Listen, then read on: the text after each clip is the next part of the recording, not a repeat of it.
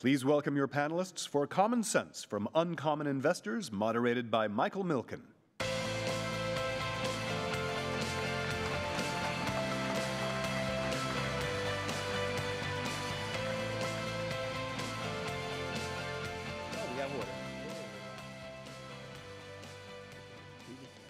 Well, good afternoon. It's May 1st, 2018, and we have 5 of the world's greatest investors joining us today. And our theories for this panel were, what are the insights, their professional lives, some of the ideas, how do they approach making decisions at their institutions? And I thought we'd give you a quick little pass down the panel here on why they went into the investment business. Mitch Jewis Canyon. Was a lawyer, and it wasn't challenging enough. So I wrote a few articles in LA Magazine. I interviewed somebody at Drexel by the name of Henry Wilf, and Henry said, we should be interviewing you for a job, and they introduced me to Lowell and Mike, and I got to do what I always wanted to do, which was to apply the law and finance to restructurings of all kinds. And in addition, was able, because Drexel was that kind of place, bring out some of my closest colleagues, Josh Friedman, who eventually became my partner at Canyon. All right. George Hicks, Värde Partners. Well, I was a lawyer as well. And so we see a little train here. I think you're setting it up there. But what I noticed was that when there was a deal closing or you negotiated all day, the business guys and gals, they got to go home and the lawyers had to stay up all night drafting. So I said, I got to get on the other side of this business somehow. So I had a chance to build a portfolio at that time for Cargill.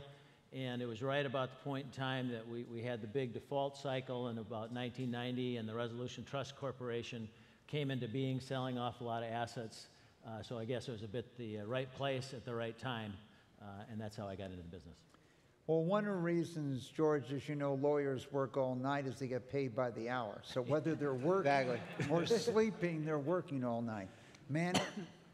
I was 15 years old. My father let me take $500 to buy AT&T shares. I looked at the newspaper on the way down to the broker-dealer in Wilmington, North Carolina. I saw a little blurb about Kent cigarettes and P. Lard, and I decided to buy 10 shares of P. Lard. The next day, I got on a bus and got off in 2 o'clock at night in Norfolk, Virginia. I got the newspaper. I wanted to see how I was doing, and the stock was up 2 5/8. And I could feel my heart beating inside of my chest. And I knew from that time on, the only thing I ever wanted to do was to be in the market.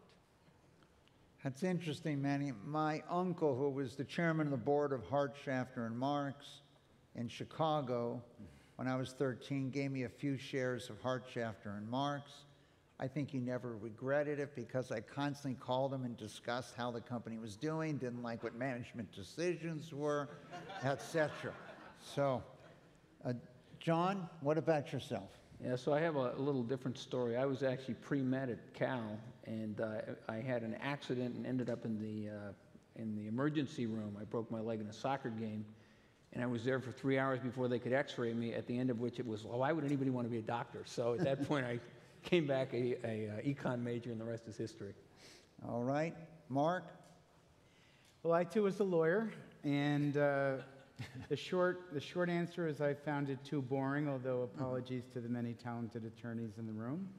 The better answer is I wanted to get closer to the heart of what was happening, whether it was a financing or a merger transaction. And I had the very good fortune to interview and get a job offer at Salomon Brothers in New York. Some of you may recall, actually became somewhat prominent, among other things, for being the subject of a book, Liar's Poker. And in those days, Mike was a little bit competitive with the guys at Solly. And I did very difficult time getting attention from Drexel, and the second I get that Salomon Brothers offer, an offer from Drexel a week later, they would not let me leave the Beverly Hills office till I committed. And here we are. That must have been the corporate finance department, not the gentleman's in the trading area.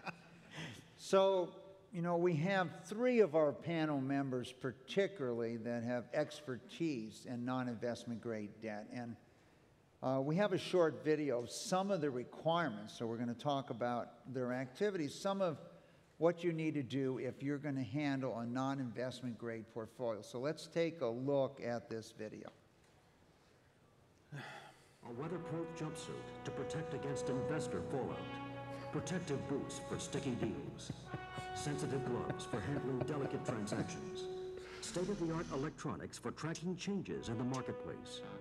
Handling a junk bond portfolio requires special equipment, the kind of things that don't come off the rack. We're the professionals. When it comes to trading junk bonds, our services are tailor-made. Okay. Yeah. So, Mitch, if we walked into Canyon, how are the people on your trading desk dressed these days? Huh? Well, look, I wouldn't say that debt is toxic, or you know, the kind of debt that we talked about and raised money during the 80s for, and then transitioned into the 90s and now the next century.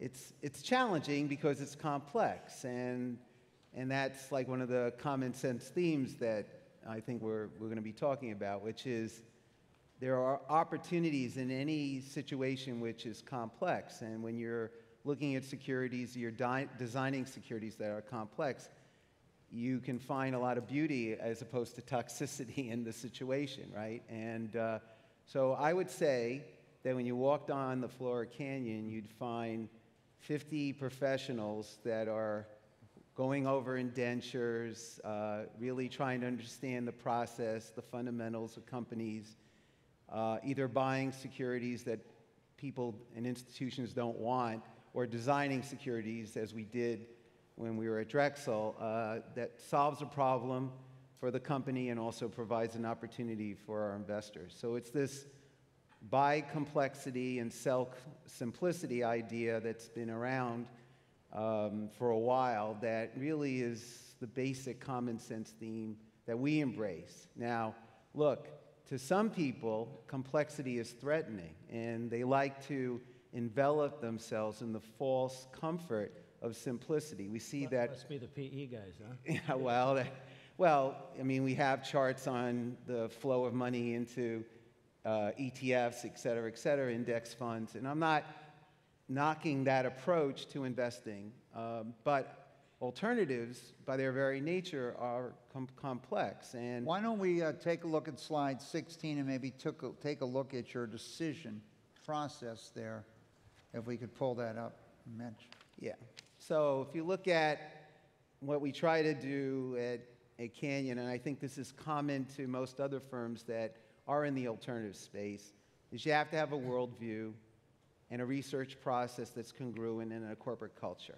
And one of the best ways to bring them all together is what I think is a systems approach, which is it's no magic to it. It's basically saying, you know, the world is complex, getting more complex. You should embrace that complexity by looking at how things are interconnected, and always understand and have the humility to understand that there's always unintended consequences, unknown unknowns. So you always try to balance preparation, prediction, and build staying power in your portfolio, not just earnings power. And that allows you to stay in the game when others are taken out, so you can buy things when others have to sell. And I think George would tell you, and Mark, and Manny, and John, that that's pretty common to what we do, because when you buy complex situations, you have to, most importantly, always be around when things get tough. And going back to your toxic, little film from our days at Drexel, when we did those kind of things, look, when things get really tough in the marketplace, when there's this kind of fear that's what's really toxic. It's not the investments themselves, it's the fear that envelops them that you have to be able to withstand by having the staying power. So I think three of our panelists particularly have the flexibility, and maybe in some sense all of them, to participate anywhere in the capital structure if they choose to. George, talk to us a little bit about the process at Värde. So I think a big thing is I think about our team. We don't happen to be dressed up in those nice suits when we go to work, but I think the big difference is that we have a team spread around the world that's interconnected.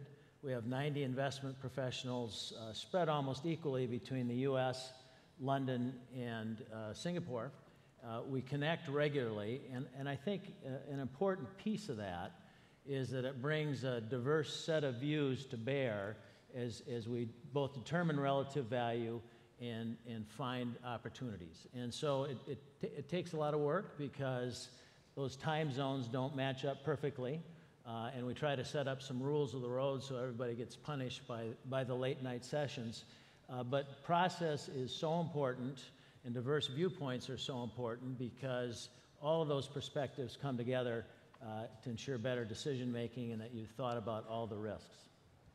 So let's take a look at that slide 2 for a moment, see if maybe you could comment on that a little bit, George, as we reflect on what those different cycles are as you step back. Well, the point we're making here is actually to disagree and put it in a little different perspective, because we don't think there is a single cycle. And there might be a bit of a unified cycle, but our thought is that as you look around the world, there's always a different set of opportunities and cycles playing out at different points in time. I mean, you have economies in different stages, and then importantly, you have holders of cuspy debt in different states of mind as to when they're going to sell those assets.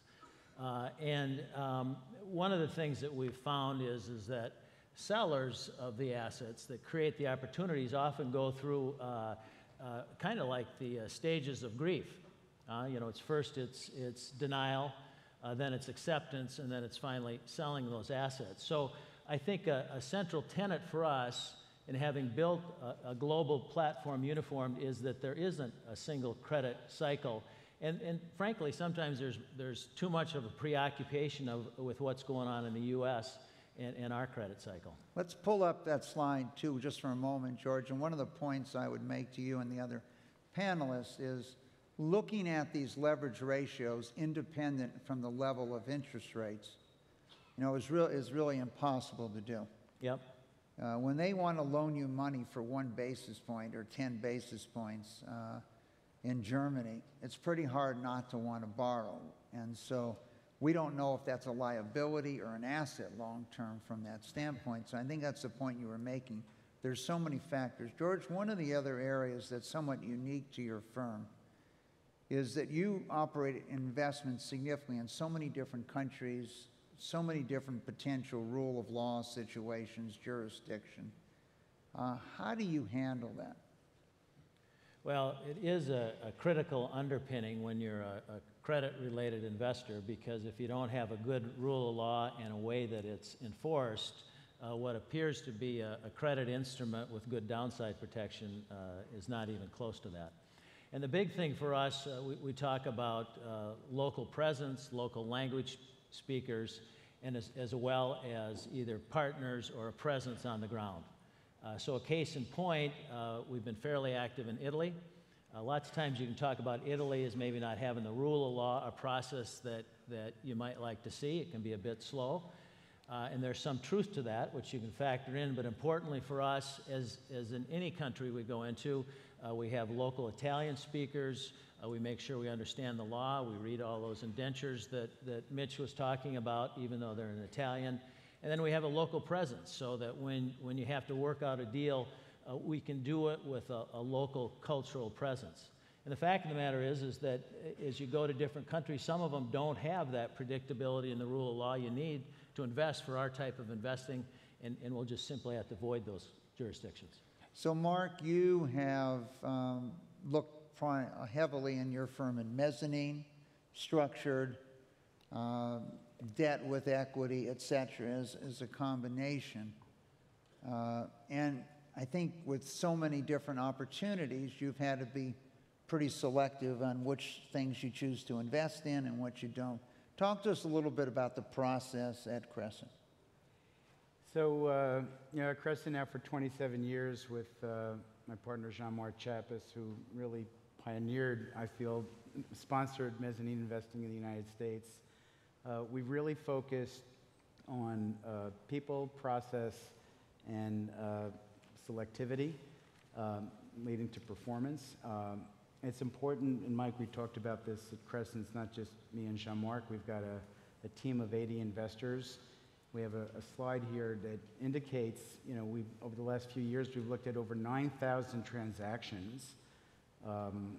We cover over 800 private equity firms, and for the panel preceding this, including with John Danhakl's partner, John Sokoloff, it seems like it's still a robust time for private equity, and yet with that and the number of multiple transactions with sponsors, you can see we have over 60 sponsors we've done transactions with.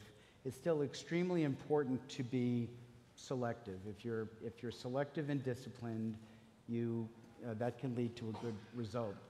Typically, we will look at 1,300 to 1,500 transactions a year to make 30 investments and hope to get performance from those investments. And Mike, as you know, I also am the principal owner of the Milwaukee Brewers baseball team, and I've tried to take things I've learned from business and investing to baseball and vice versa. And we find selectivity is important in baseball also. And it's a quick video that... Okay, let's take a look at how you run your baseball team.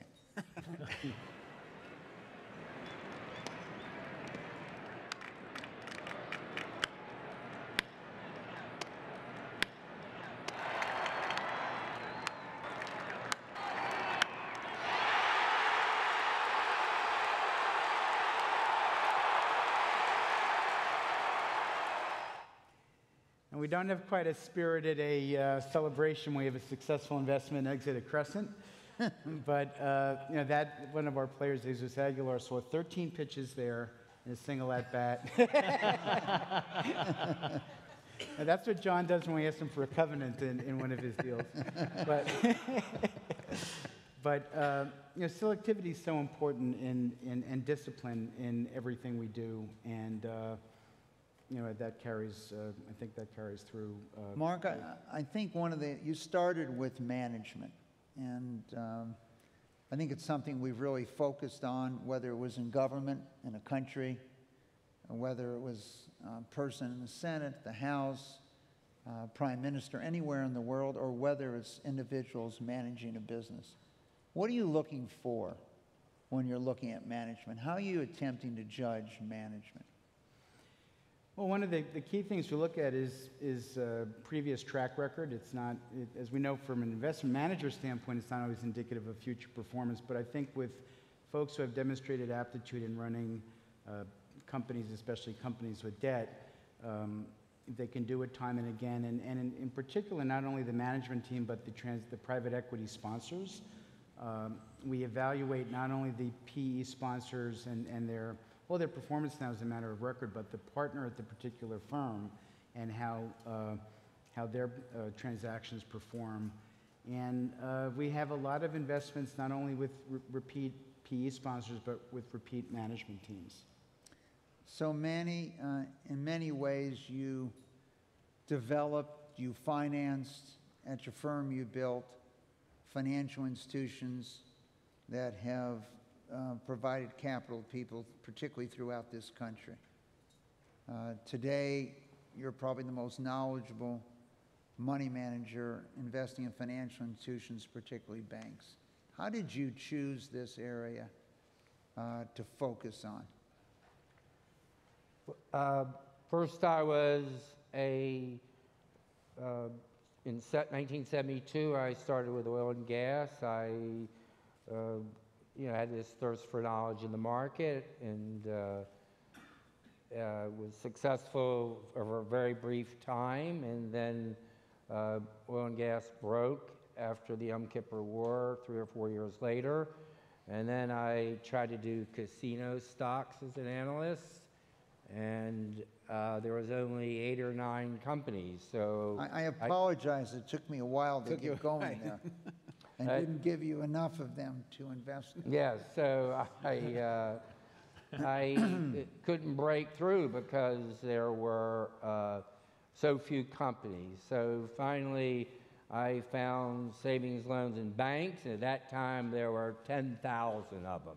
So it didn't matter if Mr. Jones followed, First Fed of charter, then I had 12 other pieces to follow. So I had finally found a break in the market where there was tremendous inefficiencies because there wasn't coverage, and that's what I was looking for. And that gave me the break to go into financials, simply because there were thousands and thousands and thousands of them, so I could be an expert in some group of them. Okay, let's talk about evolution from analyst, evolution from financing, building them, to evolution of one of the leading managers of financial institutions in the world as an investor. This group is, a somewhat dull group, but it has tremendous volatility in spurts, tremendous changes. It's tied very, very much to the regulatory environment. And so, in a sense, to get really good returns in this group, you need either chaos, like you had in 08, 09, or what you had in other breaks earlier, or you need massive regulatory change, the way you're having it right now. And because there's so many thousands of institutions, and also because there's different waves operating against each other, meaning shadow banking against banking, and you have banking in different areas of the world, you just have to simply adjust to the waves which move one way and then the other way, and also adjust to the unbelievably complex regulatory governmental change, because this is a regulated business. So to some extent, the government sometimes is picking the winners and the losers, period. So Manny, probably more than anyone in the world, you had identified the small or medium-sized bank as an opportunity, probably knew more about them at your firm than people running the bank themselves. And my view is the call from you to that CEO is probably the best thing the banker running that business has, with your insight across it. What led you to this sector of the market? We're agnostic as a firm, and so we don't care whether we're in Europe, we don't care whether we're long or short, we don't care whether we're in the shadow bank space or in the big bank space or in the small bank space. We don't care whether we're in the debt or in the equity, period. We're just looking for the highest return in a rapidly changing group. And we're here because this is the highest return anyone has seen in a long, long time, especially risk adjusted. So what's happened today is there are 5,000 banks in the United States. The Federal Reserve Board, because of cybersecurity fears and also for a political reason, has, starting 2 years ago, has made a decision to make the playing field completely unlevel. It's like owning a 7-Eleven, where the 7-Eleven can be open all the time and the supermarket has to close at 6 o'clock every night and is closed on the weekends and can't sell liquor. Well, you're going to make money at a 7-Eleven. So a small bank has an unbelievable advantage over for the very, very large banks. Keep in mind the 10 large banks have 75% of the market.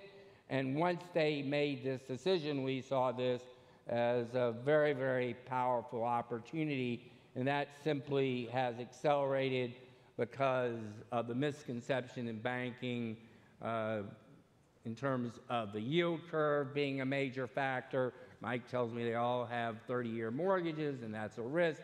That means he simply doesn't understand banking today. That's why I invest with you, Manny.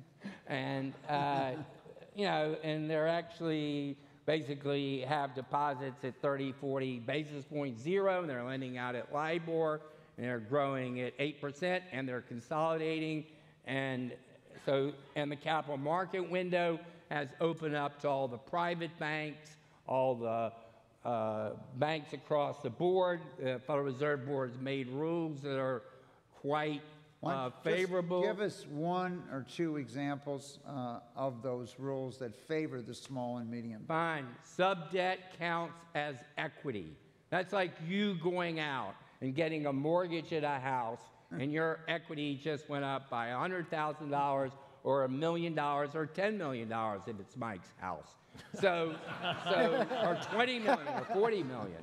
So that is an unbelievable rule, and that's just a rule to allow me or have George buy me up, because if George can borrow money at 6%, counts as equity, then he's first Fed of Pulaski, Missouri, and I'm second Fed of Pulaski, Missouri. I finally can sell out to him, and he closes the branches, consolidates. It's a tremendous return. So the consolidation is mind-boggling what's taking place, and we now have gasoline being thrown on the fire. We finally have a consolidation. We have a bill in Congress which should pass by Memorial Day, which makes these rules even more favorable. Thank you. So, John, I don't think you had a chance to come to lunch yesterday, this fantastic lunch we had with a great moderator yesterday at lunch.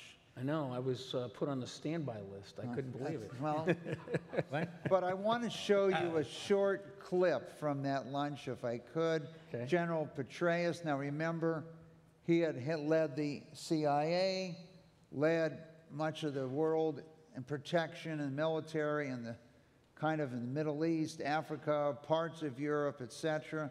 Had a stellar career in these areas. And yesterday on the panel, John, he pointed out, let's take a look. As a partner now in the global financial investment firm KKR, I have come to realize that beyond government service, the highest calling of mankind is the private equity industry.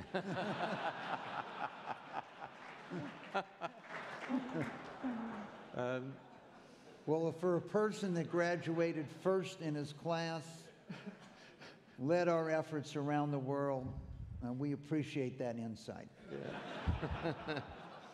And I want to emphasize that with that comes enormous responsibility, Dave, for private equity. They control more than 8,000 firms. In the United States today, they're 7 of the 10 largest employers. And with that economic power comes enormous responsibility for the jobs of the citizens of not only our country, but the countries of the world. So you've taken on a lot more responsibility there, too. Well, and in a serious note, we, no kidding, seriously tried to do well while doing good, both because of, if you will, the moral nature of that, but also, frankly, the practical nature. And for what it's worth, we are actually raising our first impact investment fund, where we're going to turn it around and do good while still hopefully doing well. So, John, among the members of the panel, you look like you followed, according to General Petraeus, the highest calling going into private equity. Mm-hmm. Did you look at it that way when you made that decision? Well, I would say 2 things. First off, one is I think he understates the case. I think, and the second is you had very cool socks. I really like those socks in that. Look, it is an important thing we do. It's certainly not the most important thing, but our job is to guarantee or provide for the retirements for our clients. Most of them would be retirement accounts. So it's our job to make sure that the firemen, the policemen, the teachers, the promises that have been made to them during their career are honored. And you know, I'll tell you an interesting story. I had the benefit of going down to Houston to visit the Houston firefighters, one of our clients. And I was there early, and I walked around the lobby, and they had this wonderful display, an old fire engine, which was kind of cool, and they had these cubbies, and the cubbies had the helmets for Houston firemen who lost their lives in the line of duty. And it was an interesting, you sort of looked at it, and it started in 1898, and then as it kind of got, it was, you know, Irish guys, actually, and as it sort of, the years went on, you sort of saw bad days where they lost 3 or 4 firemen, you saw Hispanic names, you saw female names. It was sort of an interesting sort of commentary. So I went into the meeting, and he said, well, we're in a hurry, could you just, and so I said, yes, and I said, thank you, and I sort of went through the story, I went with you. And one of the trustees, he turned to me, put his hand on me, and he actually had tears in his eyes, and he says, that's why you can't blow it for us. And it was a very moving moment for me, a very meaningful moment for me, and a very special moment. So, you know, look at the folks that are getting it done are the people who run the businesses. We're allocating capital, we're making bets, we're hopefully adding value, hopefully not over-adding value. But, you know, I would say maybe to use, we're more the coaches and they're the players, and both are important. So, John, we've gone through an interesting cycle in private equity. More money being raised than ever before, your ability, due to lack of covenants, to dividend money out, higher levels of leverage today. That's occurred in the industry. How have you approached investing in this period of time? Okay, well, it's a broad question, and I think there was an hour on this before at the presentation before. But you know, Warren Buffett said, "Investing is simple. It's not easy, but it's simple." And I think it's a very apt statement. There's sort of 3 ways to make money in private equity. One is you buy things, and later multiples expand. The second is you buy things and you add value. Or the third is you buy things with momentum and you ride the momentum for long enough and you make money. Those are sort of the 3 ways to do it. And the point you probably add is financial engineering, which certainly is a part of it. But you know, one of the joys of working with Mike, and you know, we talk about uncommon investors. There is a common thread. 4 of us worked at Drexel Burnham with Mike, and what was great was it was this opportunity to look at a lot of different buyout firms. That was our client base, and see who was good, who was not good, who would work for you. And then as you get in the business, there's pattern recognition. So what works for us is we first of all take the mandate seriously, which is to put $1 to work and return $2 net or more 5 years later. And the tactic or the strategy that we use to do that is essentially to buy growth. And you know, you have a slide up there that talks about dry powder. I would say that it doesned concern me at all. And one reason is look at what we're competing against. Okay, so what do people like investing in today? They like investing in exchange-traded funds. Okay, the S&P 500 today is trading at about 14 times EBITDA. Okay, our industry is buying, last count, 11, 12 times EBITDA. So we are buying, the spread is the highest it's been versus the public market in the last decade. So that's an area of opportunity. A second area of opportunity is growth. So the average growth over the last 4 years, compounded annual growth for the S&P 500 is shockingly 3.4%. 3.4%. Now that's way down. There's some oil and gas that's gone the wrong way. There's some large companies that are disproportionate but relative to the size of the EBITDA they contribute. But as I think my partner said in the earlier, the companies that we've bought in Fund 7 for the last 4 years have grown 19%, compound annual growth. So we're buying them basically today at about the multiple that the S&P trades at. We are growing, they're better companies, we're growing faster. We employ leverage that they can't employ. And so relative to alternatives, I would say that our asset class, and certainly the types of assets that we're looking for, there isn't a doubt in my mind that we will outperform that index, not one. So Mitch, I want to take you back here, just thinking about maybe a specific situation where the flexibility that you built in to operate anywhere in the capital structure. So we have looked recently to try to test the thesis. Which leads? Does the bond market lead? Does the equity market lead? As a first indicator. And some of the interesting things we've seen is that stock of a company could be going down and the bonds going up, where the bonds are moving into higher probability that they'll get to own the company. Mm-hmm. You've had a few situations over time where you started out as a creditor, or you even invested as a creditor, where you were investing, looking at as if you were going to buy the company. Could you pick an example maybe to relate that to? So I'll give you two examples of situations that we've been involved with. But first I will make a more general point that I think speaks to some of the things that the group has touched upon different ways. So if you can put up slide 18.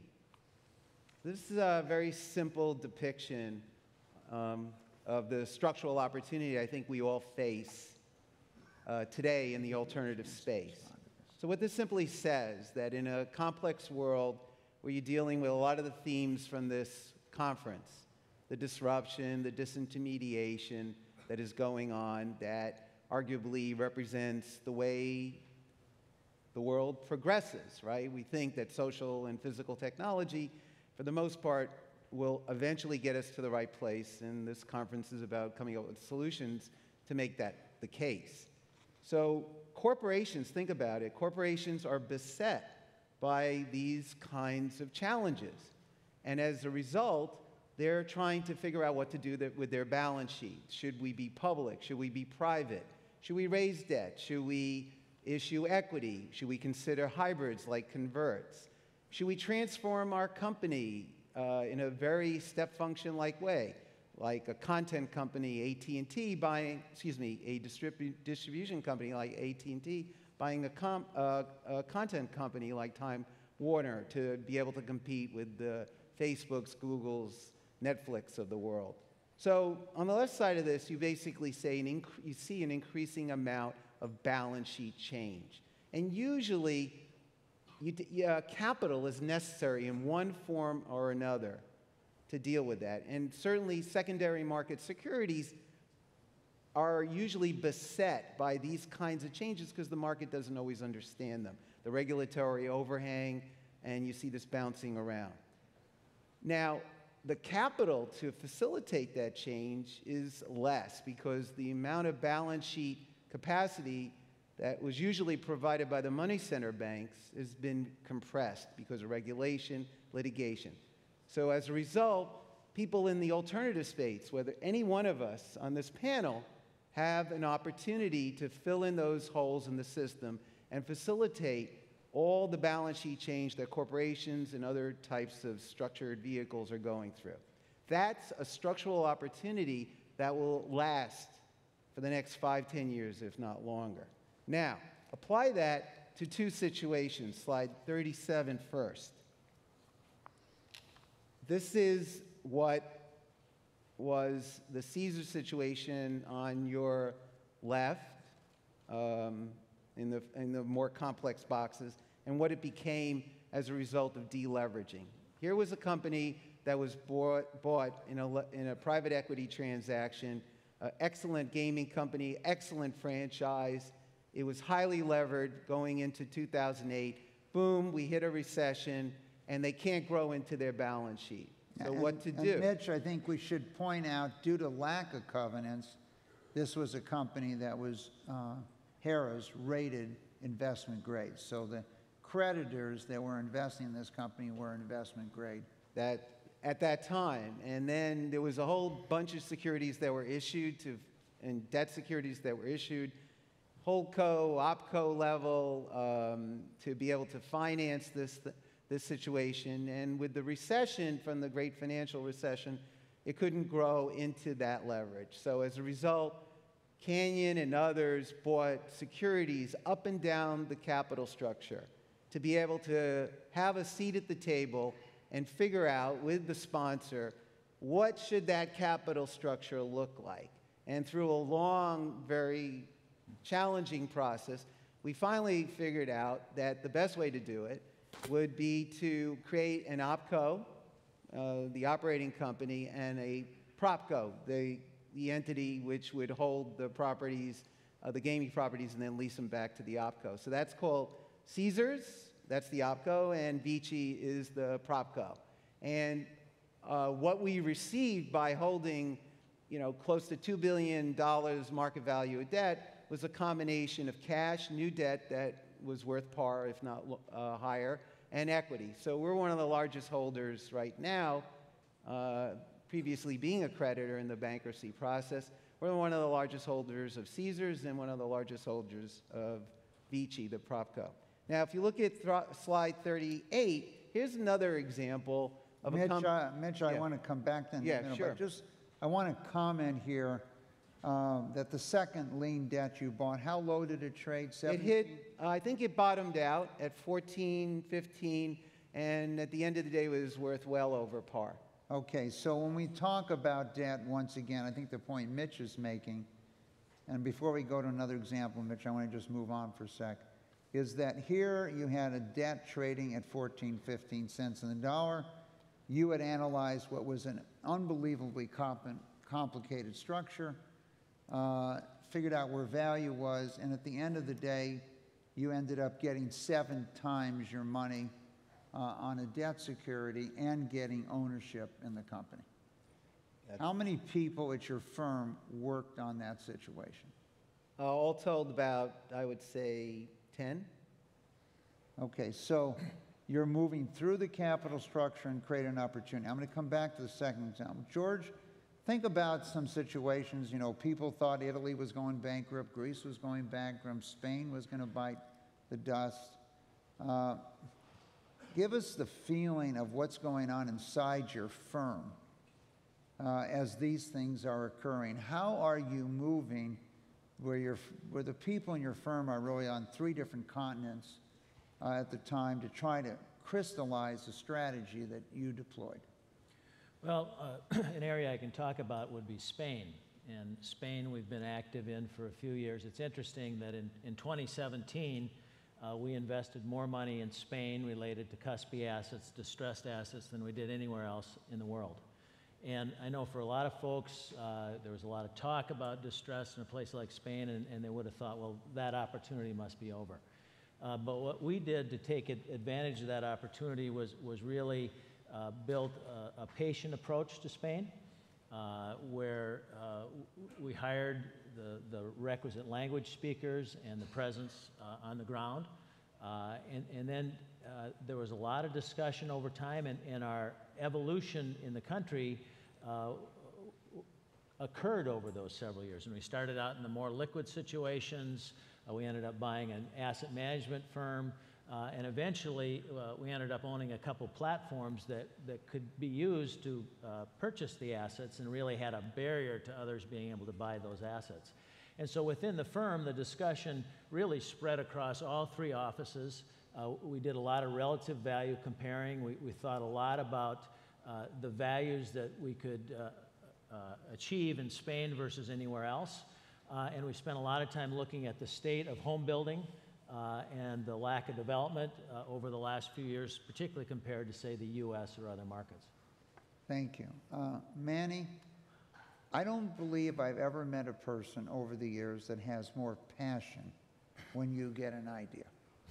And probably one of the things that really defines you to me is I was in New York, we had an event, and you came up the train from Washington to talk to me about the article on CRISPR technology, which will be the focus of tomorrow's lunch panel, and the ability to cure disease from that standpoint. When does destroy the world? or to destroy the world, which is really the issue. We're going to address what is the future of humanity. As you listen to some of these sessions, you usually have a counter opinion.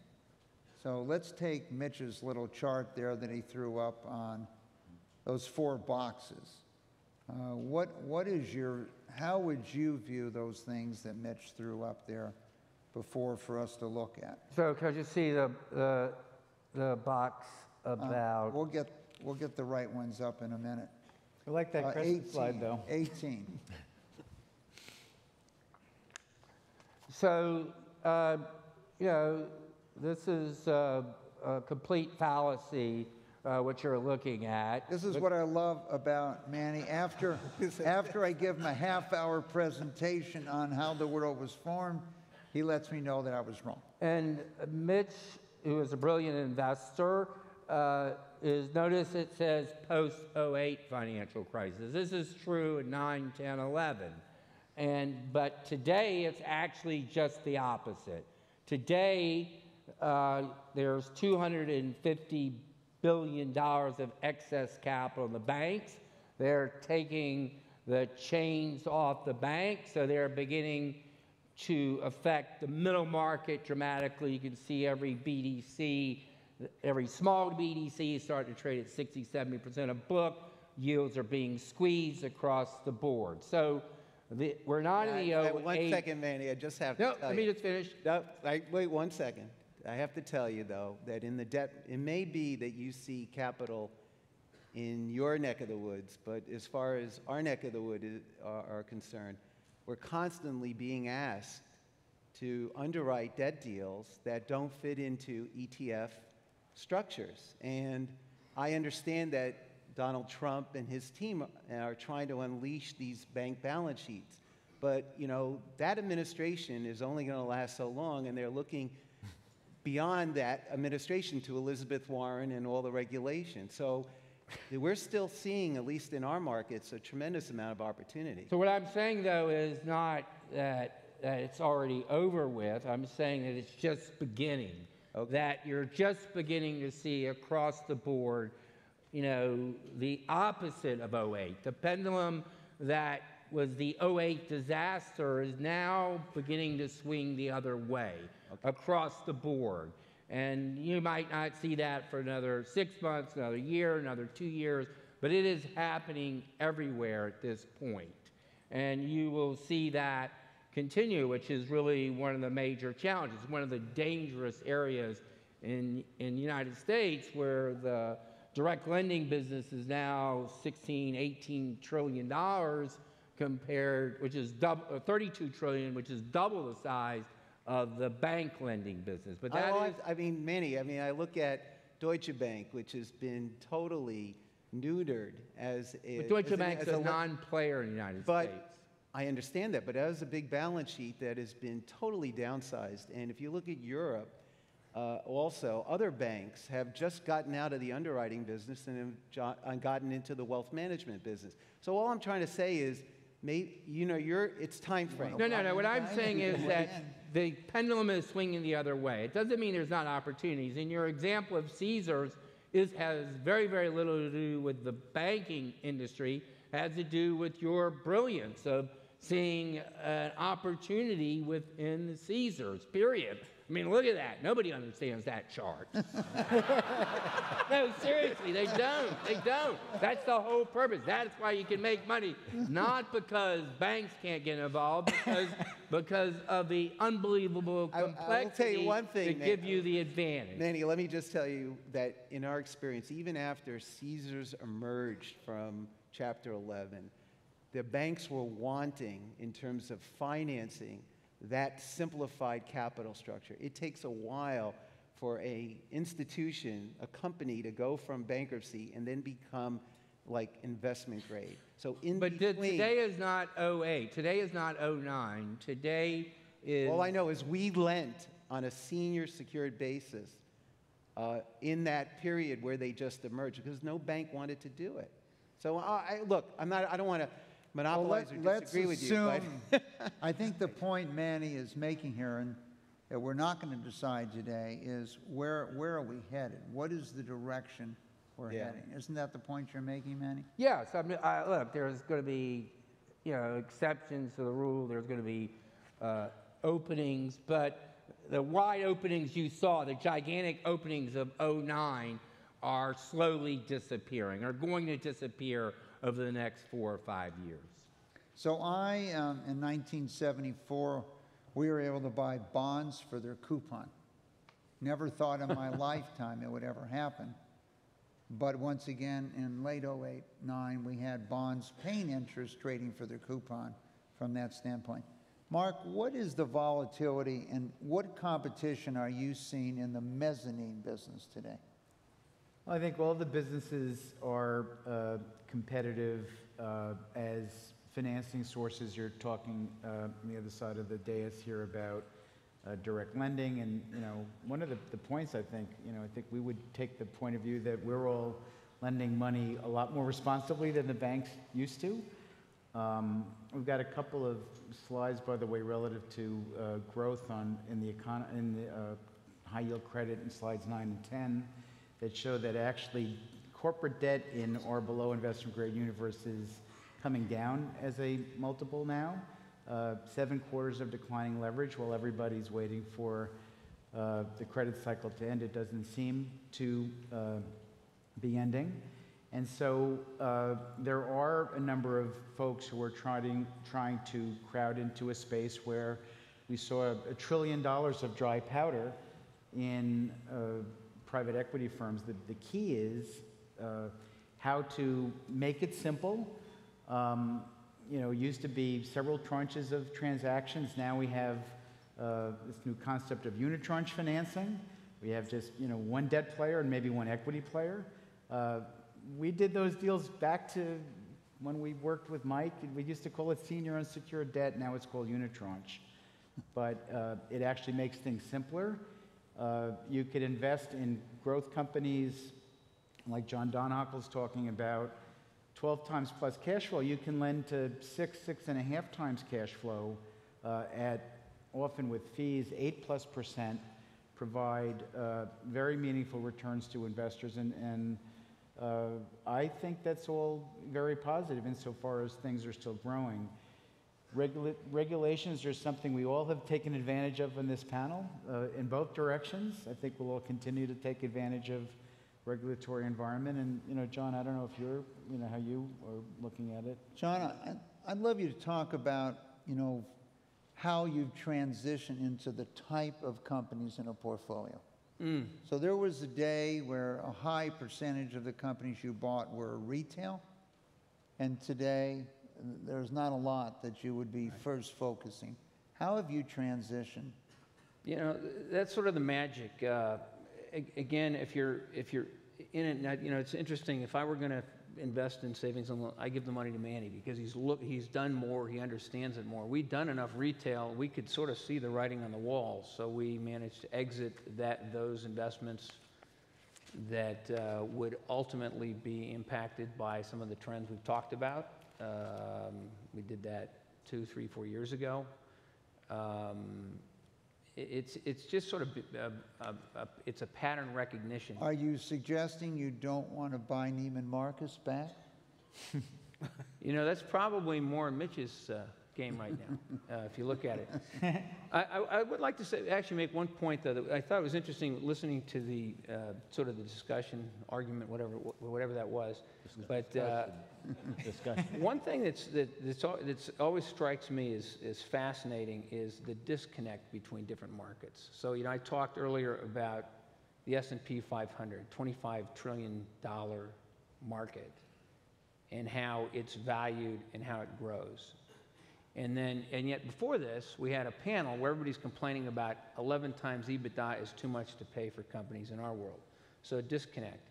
Mike, you mentioned a phenomenon that I find fascinating, where a bond is trading poorly, and then as the risk of default becomes clearer, it moves up. It doesn't make any sense, right?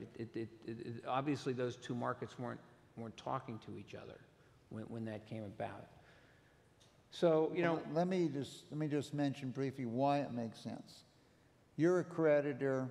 If there's a long running room, yeah, okay, you might be paying interest to the guys that are junior to you going out the door. yeah. I mean, Okay, once it looks like you're not going to do it anymore, if I'm first, I now have to analyze, okay, you're going to pay me par or you're going to hand me the keys. So there's a potential rationale in that. Potential, for sure. Let me go back to the sort of and this is the way we would look at it. I look at Caesars before and the thinking that went into the buyout, and without casting aspersions on the thinking that went into it. But what's fascinating to me is, you know, we talk a lot about EBITDA. When we worked for Mike, there was no such thing as EBITDA. There was EBIT, earnings before interest and taxes. EBITDA is a made-up number. And it's not, and right now we have an EBITDA and it's pro forma projected, you know, we're talking about those sorts of, we're using those sorts of concepts to rationalize. You would also, in your analysis, John, subtract capital expenditures, so you're really looking at cash. Which was exactly the point I was making, I wanted to make, because if you look at the notion of gaming, it is not an EBITDA business. You have to spend money to refresh. So that company started life crippled. It hit a downturn, and of course the wheels came off. And because of that, because of a poor decision that was made early on, Mitch was able to feast and make 7 times his money because he took the time to go and study. It's just the dynamism of these sorts of things is you know, to me, just sort of fascinating as you sort of get different people in different markets talking about different things, different valuation parameters.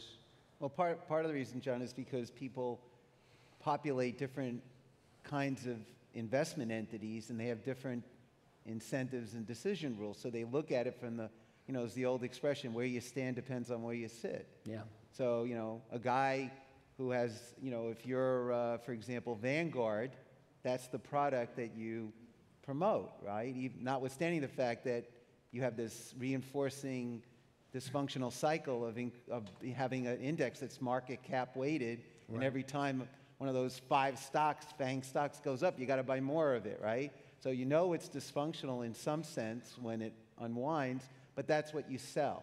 If you're in private equity, you know, you look at it from that standpoint. If you do what we do and, you know, you're in the secondary market, you're designing securities, you look at it from our standpoint, George's standpoint. So the key to good governance, though, is checks and balances so that you don't take an institution's money and basically put it to work based on the sole mandate that you have without regard to what's happening in the environment. I mean, that's what the staying power element is. George? So could you just pull up slide 69? I think this just kind of follows on with what Mitch was talking about. And this just shows the growth in ETFs in one way, and of course a lot of that it holds bonds, debt instruments. And these ETFs actually own our inventory, okay, or our raw material for our business. They don't know it. But at some point in time, they're going to face an uneconomic decision because the flows will reverse. They're going to flow out. And then when they sell those bonds, I mean, they're smart people running them, but they're facing a whole different set of perspectives. And as that paper flows out, of course, it creates an opportunity to buy this debt. Because critical to our business is buying it right. And it's the ETFs, you know, I certainly would like to, you know, use them as a benchmark for my investing because I think they are going to face those outflows. But the higher those ETFs go, the more, at some point, active investing becomes unbelievably profitable. We already see it in the REIT area starting, where ETFs now are 65% of every single transaction. So we just saw this with a company we bought into, Alexander Baldwin. Once we got it into the REIT index, 65% had to be bought of the entire market cap. So what happens when it hits 90%? What happens when it hits 99%? There is a point where it's such an aberration, it doesn't work. Right. It's like if everyone knows what the future is going to happen in the market tomorrow morning, all of us in this room, it's impossible that what is supposed to happen is going to happen because we're going to anticipate. And the same thing with ETFs. I just want to last out until they hit 90%, 95%, and we'll make a fortune. That's it. Don't disagree. All right, so Well, we can think- agree on that one. I think one of the things you see here is we have uncommon investors, but they have tested time. If we pull up slide 77, for example, in closing here, we've spanned wide ranges here of financial markets. And so when we look at and say interest rates are going up relative to what period of time are we talking about from that standpoint? And I think you can see whether it's the passion in Mitch and Manny or George or John or Mark today, that it's both a passion but an appreciation for experience gleaned in markets over a long period of time. I'd like to thank you all for joining me today. Sure, will you?